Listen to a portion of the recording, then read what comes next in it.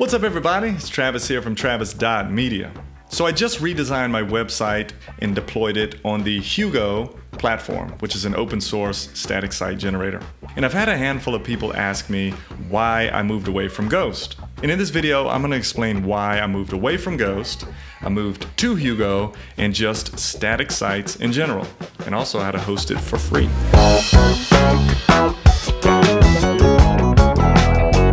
Alright, so before we get started, if this is the first time seeing one of my videos, my name is Travis. I'm a self-taught software developer of about 5 years, and on this channel, I basically share everything I'm learning along the way.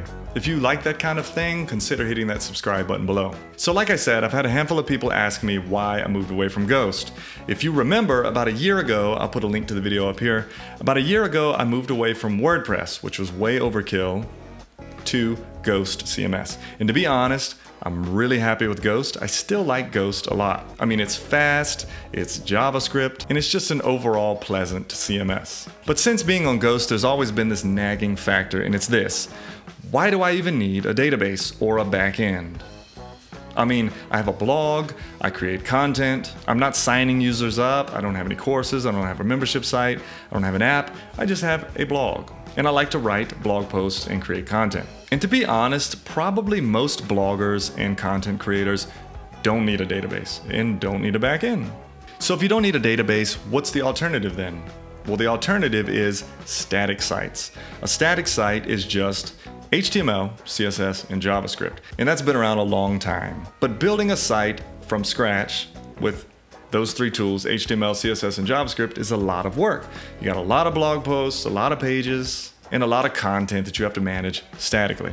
But thankfully nowadays we have tools called static site generators. This includes Gatsby, next.js, Hugo, Jekyll, things like that.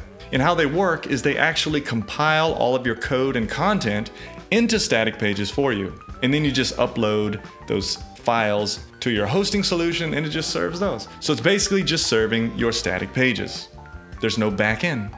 And like I said, these static site generators, they build it all for you. And there's no dynamic content. It's all static. So what are the benefits? Well, number one, better security. There's more security because there's nothing to hack. There's no database. It's all static. Number two, it's lightweight. You build the pages, the static site generator builds all the pages for you, and you just serve the pages. All the other stuff isn't needed. There's nothing on the back end to load. Number three, it's easy to deploy. Just generate the pages and upload. And most hosting solutions have an automated pipeline ready to go. So all you do is hook up your GitHub repo, and every time you push to the repo, your host grabs that, rebuilds it, and serves it. It's all automatic. And finally, you can host it for free on sites like Netlify, Heroku, and in my case, DigitalOcean. I'll get to that in a minute. Now, just a side note, what about headless Ghost? I know some of you might be thinking, just run your Ghost headless. Now, what that means is running Ghost as the backend only. So you have the database and you use the API to interact with the data with your front end. So you can put on whatever front end you want. I can have React, whatever. I'll have the front end, it'll talk to the back end.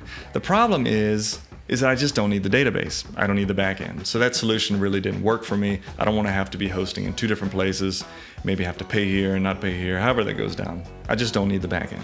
So you might be wondering now, why did you go to Hugo? And to be honest, it all happened on a whim. I came across the Ghost to Hugo package on GitHub and I was like, oh, this will convert all of my Ghost content over to Hugo. Let's see if it really works. So I ran it, it worked. And then I was like, hey, why don't I just spin up like a local Hugo site, see what it's like. And it's as simple as going Hugo, new, whatever you want to call your site. And so I spun up the site, it had my content ready, and within like 10 minutes, I had a local site on my computer with all of my content on it. So then that led me to looking for themes, and I found a really cool theme. Then I was like, hey, maybe I can deploy it on DigitalOcean, because that's what I use, that's what I'm a fan of. I looked on DigitalOcean, and they have this new feature called the app platform. And this app platform makes it really easy to deploy, manage, and scale your app for free. You start out on a free plan, and if you don't need any of the fancy stuff, you can stay free. So I went on there, I opened the app platform, it asked me to connect my repo, I connected my GitHub repo with the Hugo files in it, it detected Hugo, created an app spec file, which is going to allow the build from GitHub to the DigitalOcean platform.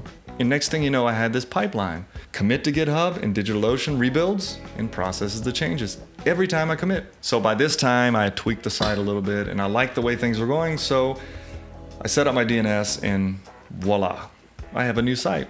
I still have work to do, there's some changes I want to make, but I'm really happy with it.